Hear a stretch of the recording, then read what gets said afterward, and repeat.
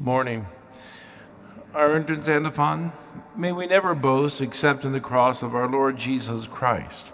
For the word of the cross is the power of God to us who have been saved. In the name of the Father, and of the Son, and of the Holy Spirit.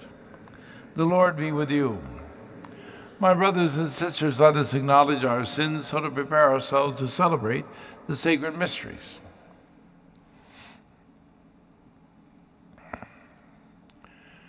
You were sent to heal the contrite of heart. Lord, have mercy. You came to call sinners. Christ, have mercy. You are seated at the right hand of the Father to intercede for us. Lord, have mercy. May Almighty God have mercy on us, forgive us our sins, and bring us to everlasting life. Let us pray.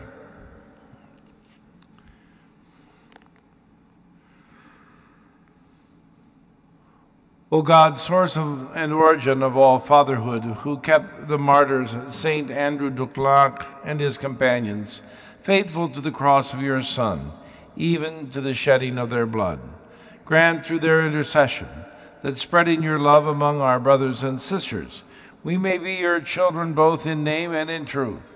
Through our Lord Jesus Christ, your Son, who lives and reigns with you in the unity of the Holy Spirit, one God, forever and ever.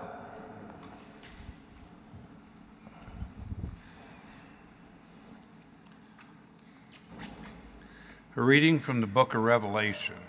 I, John, looked, there was a white cloud, and sitting on the cloud, one who looked like the Son of Man, with a gold crown on his head and a sharp sickle in hand. Another angel came out of the temple, crying out in a loud voice to the one sitting on the cloud, use your sickle and reap the harvest, for the time to reap is come, because your harvest is fully ripe. So the one who was sitting on the cloud swung his sickle over the earth, and the earth was harvested. Then another angel came out of the temple in heaven, who also had a sharp sickle. Another angel came from the altar, who was in charge of the fire, and cried out in a loud voice to the one who had the sharp sickle, use your sharp sickle to cut the clusters of the earth's vines, for the grapes are ripe. So the angel swung his sickle over the earth and cut the earth's vintage. They threw it into the great winepress of God's fury. The word of the Lord. Responsorial Psalm. The Lord comes to judge the earth. Say among the nations, the Lord is king. He has made the world firm, not to be moved. He governs his people with equity. Let the heavens be glad and the earth rejoice. Let the sea and what fills it resound. Let the plains be joyful and all that is in them. Then shall the trees of the forest exult before the Lord, for he comes to rule the earth. He shall rule the earth with justice and the peoples with his constancy.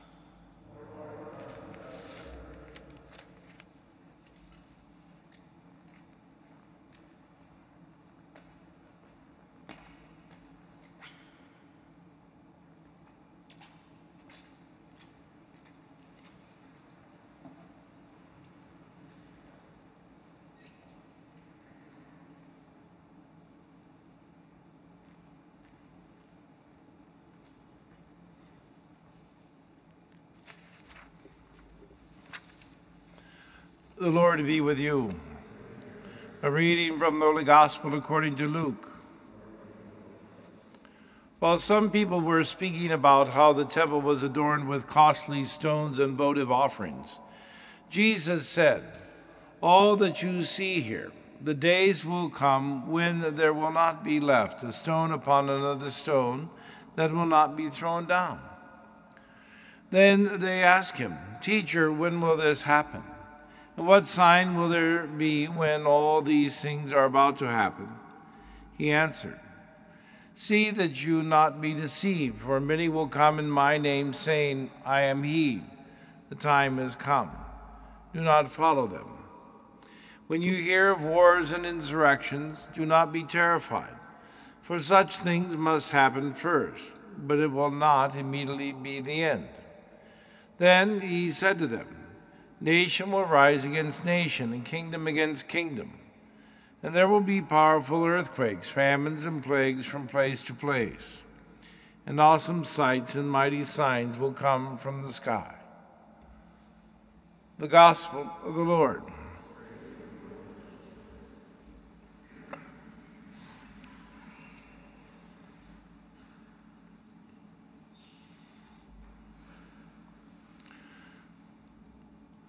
The scriptures in this week as we move towards the end of the liturgical year,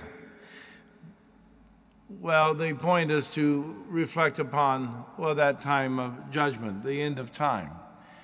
And again, certainly what we're experiencing as a nation and as a world these days, in the midst of a pandemic, well, we can identify somewhat with some of the fears that are spoken about in a particular way with the gospel today.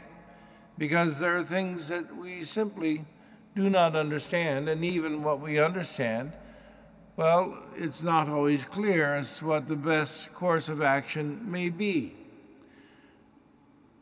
But one thing is for certain when it comes to our spiritual well-being, and that is that we listen to Jesus and be not deceived, because many will come claiming, "I am he," and the time has come. As Jesus says, do not follow them. Jesus alone has shown us the way, and as the martyr, St. Andrew, a Vietnamese martyr, has shown us that they remain close to Christ, and that he and he alone helped them to carry their cross as it was presented to them in the 1800s in Vietnam. For us, ours is today, the cross that comes to us. And that same Jesus is there to help you and me carry our cross and remain faithful, steadfast in our prayer, faithful in our reception of our Lord in the Eucharist, that we may be a people who walk with him and share with him one day the great reward of the heavenly kingdom.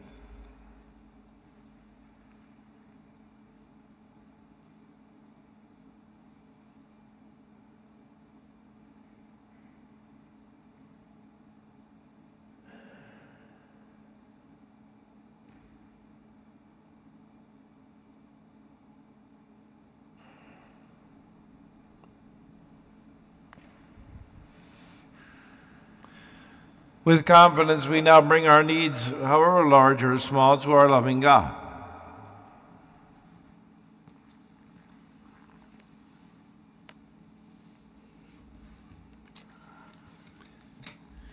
For church leaders, may the Holy Spirit continue to strengthen them in shepherding their flocks. Let us pray to the Lord.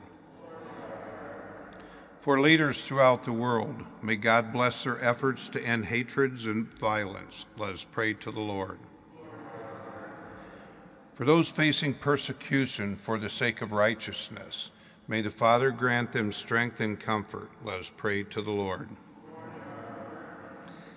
For this faith community, may the love of Christ help us to sow seeds that bear much fruit. Let us pray to the Lord. For a swift end to the coronavirus pandemic that afflicts the world, may God heal the sick and strengthen those who care for them. Let us all and help us all preserve in faith. Let us pray to the Lord.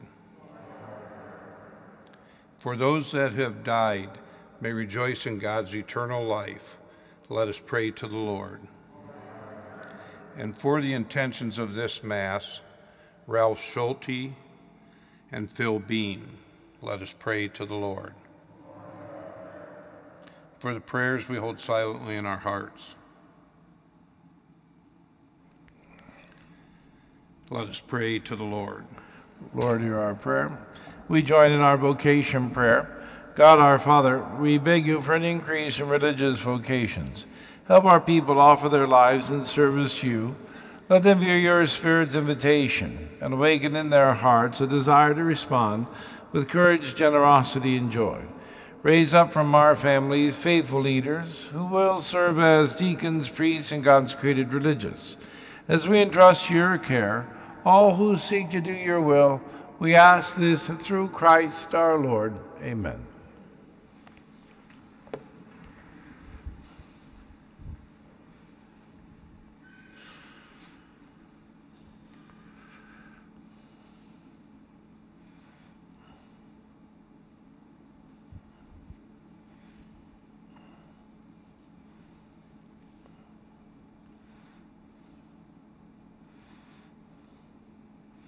Blessed are you, Lord God of all creation, for through your goodness we receive the bread we offer you, fruit of the earth and work of human hands, it will become for us the bread of life.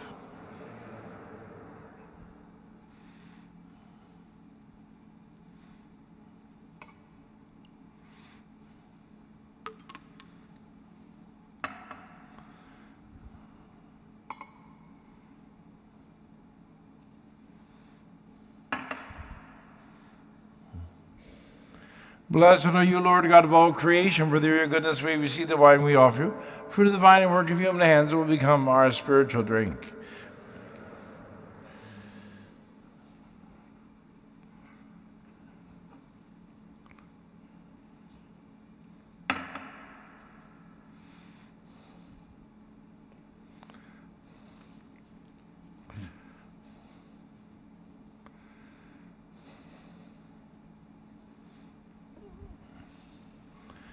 Pray, brothers and sisters, that my sacrifice and yours may be acceptable to God the Almighty Father.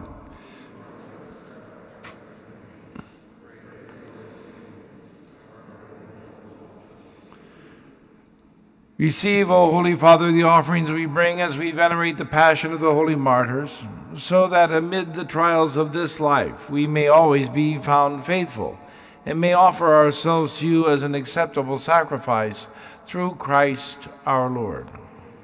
The Lord be with you. Lift up your hearts. Let us give thanks to the Lord our God. It is truly right and just, our duty and our salvation, always and everywhere, to give you thanks, Lord, Holy Father, Almighty and eternal God. For you are glorified when your saints are praised. Their very sufferings are but wonders of your might. In your mercy you give ardor to their faith. To their endurance you grant firm resolve, and in their struggle for victory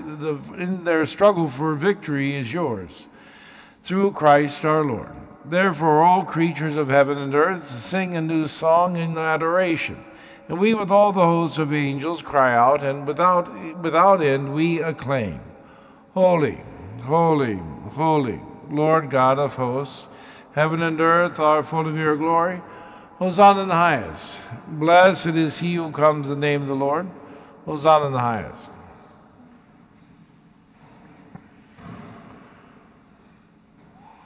You are indeed holy, O Lord, the fount of all holiness. Make holy, therefore, these gifts, we pray, by sending down your Spirit upon them like the dewfall, so that they may become for us the body and blood of our Lord Jesus Christ. The time he was betrayed and entered willingly into his passion, he took bread, and giving thanks, broke it, and gave it to his disciples, saying, Take this, all of you, and eat of it, for this is my body, which will be given up for you.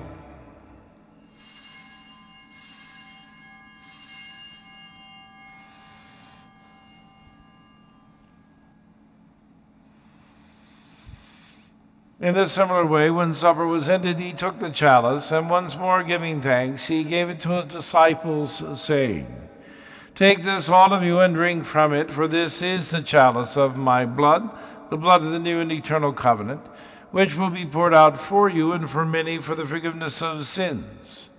Do this in memory of me.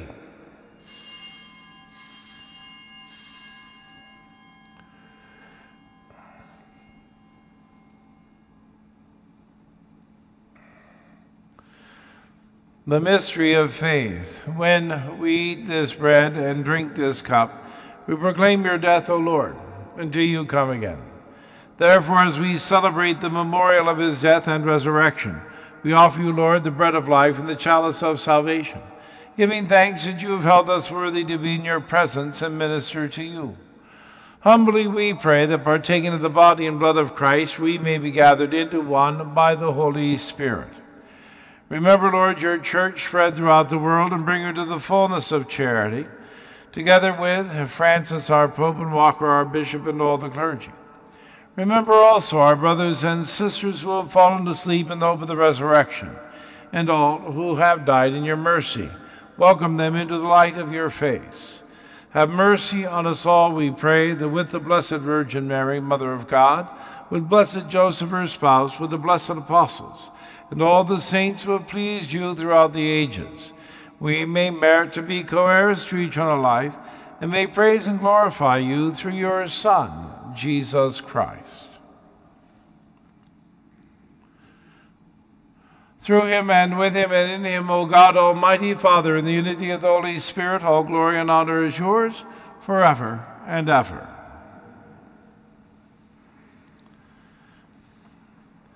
At the Savior's command, informed by divine teaching, we dare to say, Our Father, who art in heaven, hallowed be thy name. Thy kingdom come, thy will be done, on earth as it is in heaven. Give us this day our daily bread, and forgive us our trespasses, as we forgive those who trespass against us. And lead us not into temptation, but deliver us from evil. Deliver us, Lord, we pray, from every evil. Graciously grant peace in our days, that by the help of your mercy we may be always free from sin and safe from all distress, as we await the blessed hope and the coming of our Savior Jesus Christ. Lord Jesus Christ, who said to your apostles, Peace I leave you, my peace I give you.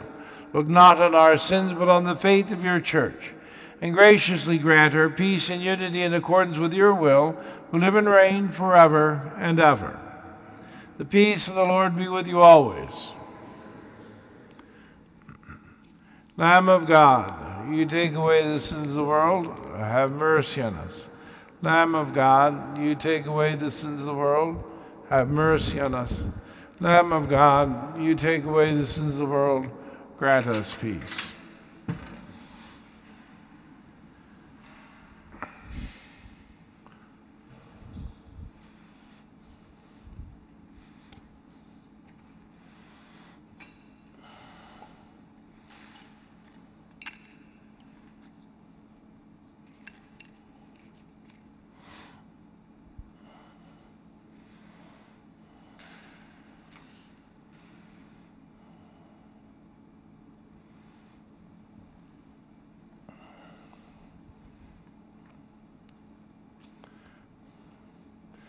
Behold the Lamb of God, behold him who takes away the sins of the world. Blessed are those called to the supper of the Lamb. Lord, I am not worthy that you should enter under my roof, but only say the word, and my soul shall be healed.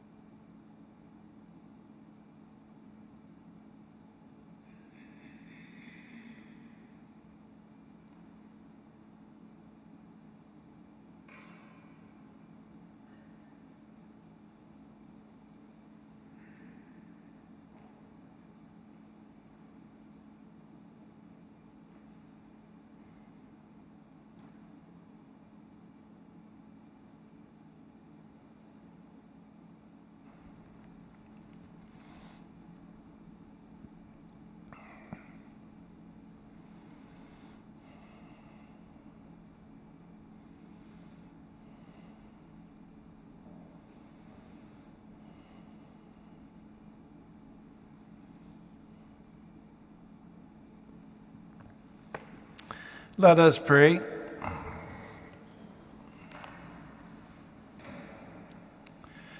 Renewed by the one bread as we commemorate the holy martyrs, we humbly beseech you, O Lord, that abiding as one in your love, we may merit by endurance an eternal prize through Christ our Lord. The Lord be with you. May Almighty God bless you, the Father, the Son, and the Holy Spirit. Go in peace.